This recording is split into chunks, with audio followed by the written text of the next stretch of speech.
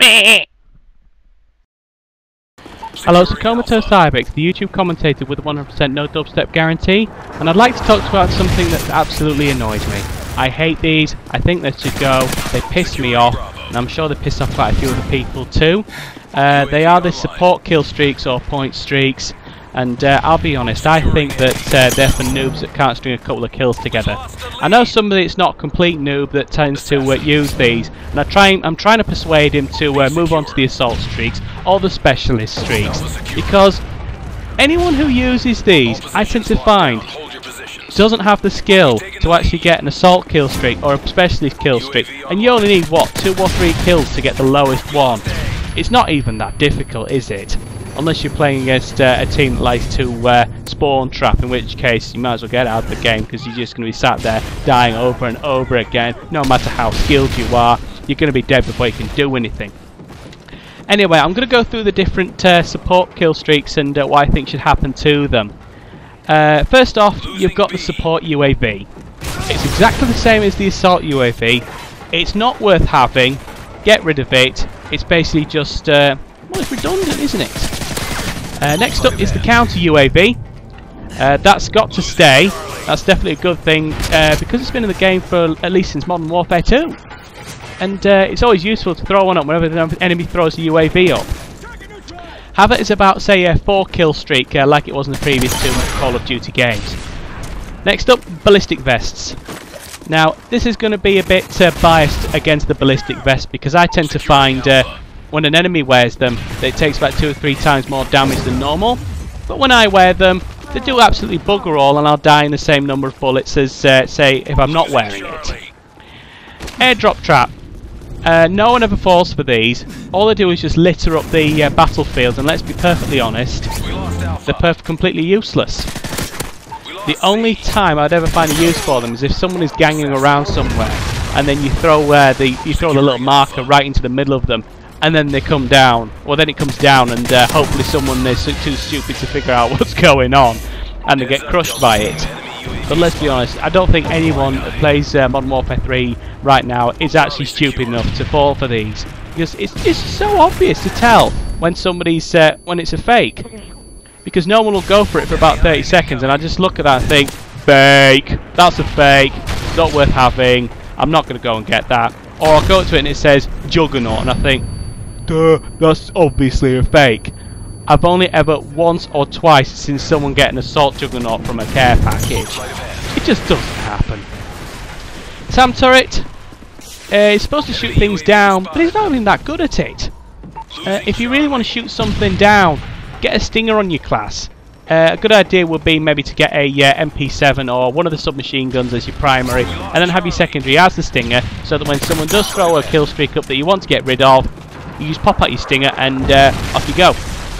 Some people do get annoyed when people do that, but it is part and parcel of the game, and it makes sure that the game isn't dominated by the first team to get a half-decent kill streak like it was in Modern Warfare 2.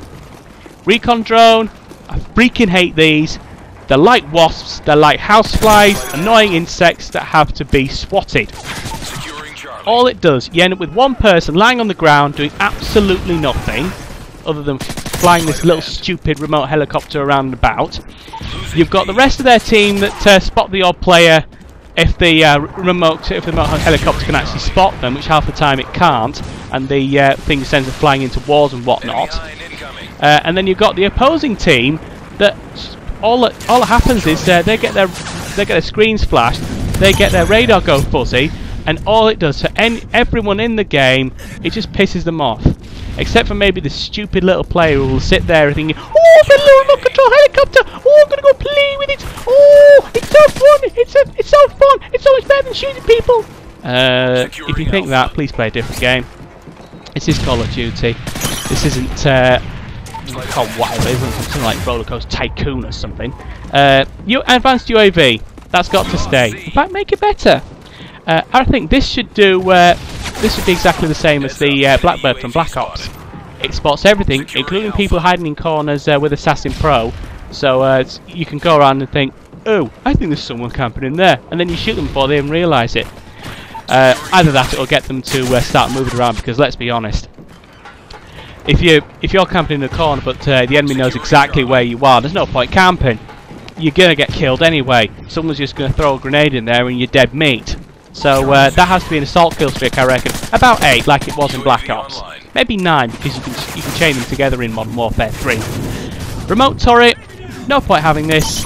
It's very, very similar to the sentry gun on the assault kill streak list. And well, if you actually have to use the remote turret rather than have it just sit there doing it for you while you go around and get other kills, then it's a bit redundant, really. It's not the sort of thing you really want to have to use.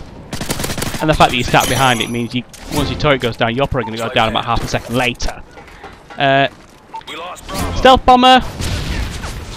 That can stay. Have it as, say, a 7 kill streak along the lines of the attack helicopter, because it was 9 in Modern Warfare 2. People complained it was underpowered. No one ever used it. And well, if you bring it down to 7, you're more likely to get people using it, because you get these times that you can get no kills at all if everyone happens to be inside buildings. And in Modern Warfare 3 there are a lot of buildings you could go inside. EMP. This is probably for me the second most annoying of these support kill streaks, because it just knocks out everything you've got. It's bad enough that it gets rid of all your kill streaks, or your helicopters and your aircraft and everything like your UAVs, but then it goes and knocks out your red dot sight. I'm sorry, but that is the straw that breaks the camel's back. Get rid of the EMP. It's annoying. Juggernaut recon. I don't even know why that's there, because it's meant to be something where the player will take on the damage where their teammates get the kills. This doesn't happen. They basically use it the same way as the assault juggernaut. They'll just go out and get the kills themselves. They use the right shield to watch their back while they use the USP to go around and kill people. I must confess, I've done that in free-for-all before, just to test out some of the support kill streaks, because I don't use them. I don't want to go anywhere near them, because it just says to me, you're a noob. That's it. You're a noob. Escort airdrop. As an assault kill streak, that wouldn't be bad. Say have it as about 9 or 10. It was 8 in Modern Warfare 2 as an emergency airdrop, but there are some. This is actually better than the emergency airdrop. A, because the care packages don't go scattered around the entire map, just a complete random and being nicked by other people. They go exactly where you want them to go, and also where they get protected by the Osprey gun, which is automated in this case, but still there is a level of protection, so it's not easy for enemy players to go around and just nick them at complete random, as used to happen in Modern Warfare 2, where you pick up, say, a UAV and maybe some ammo, and then the enemy picks up an AC-130, and then you're like, well, that was totally worth it, wasn't it? Anyway, this is the end of my little rant about support kill streaks and why they have to go, and what should happen to the ones that are actually even there. If you like what you hear, if you like what you see, please hit the like button, please hit the subscribe button, and this is me for a bit in the video. Thank you and good night.